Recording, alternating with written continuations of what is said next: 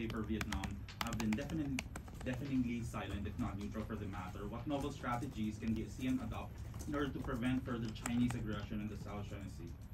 What was the intention of raising maritime tensions at the Asean-China Summit when countries usually take it up in other forums like the EAS or the ARF? Well, we take every opportunity that we can, again, to make the Philippine position clear. Our our intent really is at this point, what we are doing is trying to manage the situation. You know that there's all of us who have been working on this problem for a while. Don't have come to the conclusion there's no silver bullet here that will solve the problems immediately.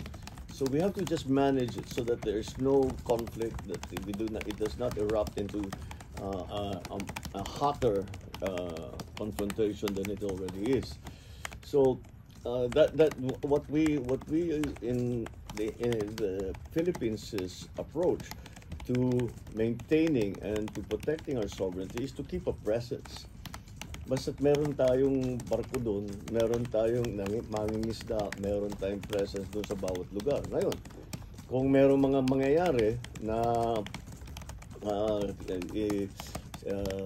ini-intimidate yung ating mga fishermen o hinaharang yung ating mga barko, yung mga Coast Guard, we'll just have to deal with it. But nonetheless, whatever happens, we will maintain that presence.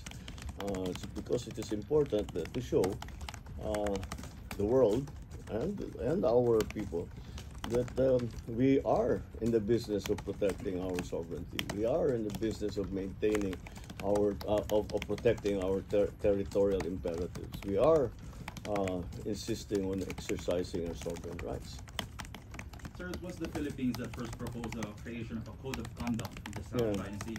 When we couldn't get that, the Philippines pushed for the adoption of a Declaration of Conduct in 2002, and we're hosting the ASEAN in 2026. Will we push for the conclusion of the COC?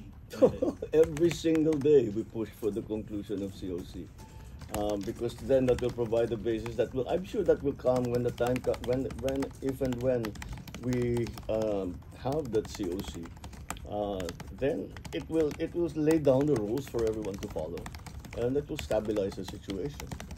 That's why it is so important. That's why I don't want to make it a small matter that we really push. In fact, in almost every one of my interventions here at this ASEAN Summit, we mentioned that and say that the solution for now to this is, well, no, not for now. The solution in the end will be to have a COC, and we are always pushing for it.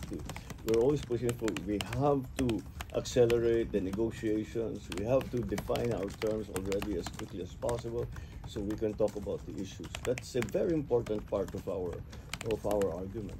Sir, last question, sir. So with that in mind, how do you think the ASEAN should accelerate those talks? You've pushed it in your interventions. How do you think the other ASEAN member countries would accelerate it? I think the onus is now on China to accelerate those talks. ASEAN has been waiting for a long time.